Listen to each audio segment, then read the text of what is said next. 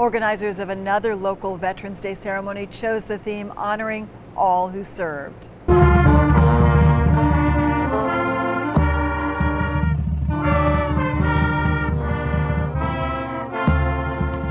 The Channel Islands High School Raiders band opened this ceremony at Plaza Park in Oxnard. Sea cadets posted the colors and wreaths were placed next to the Veterans Memorial.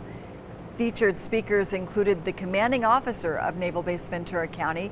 The commander and his wife had this to say after the program.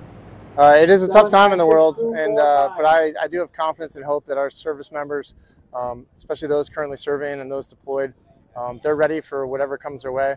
Even though we miss them when they're away, we recognize that they're the ones keeping us safe and sound here at home.